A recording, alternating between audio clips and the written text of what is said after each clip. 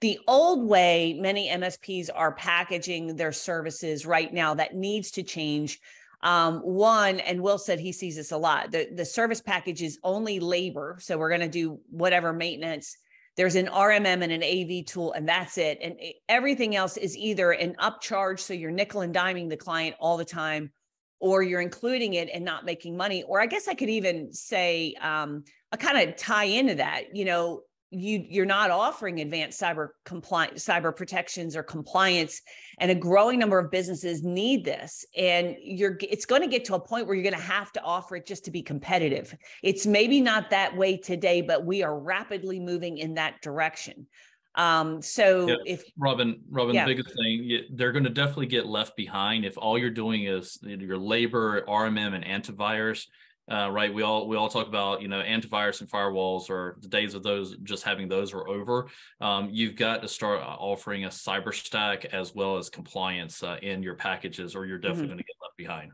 Yeah. And, I'll give you a little quick story on that. And David Javahari, who is our current spokesperson, our reigning spokesperson, he said, he just closed a really big deal. And he said, the reason he closed it is he's like, I think you do the same. Well, you have your basic managed services, and then there's a cybersecurity package on top of that. So they're two separate agreements. You do that, don't you, Will? I think that's how you.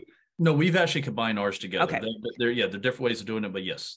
Okay. So it's one of the ways, right? Here's your basic, and it's not that there's no security in there. It's just, here's our managed services and here's our advanced cyber protections. And so David was talking to this prospect and said to the prospect, the guy was kind of saying, about the price. He was kind of giving a little pushback on the price. And David said to him, it's optional for you to buy the managed services, but not security.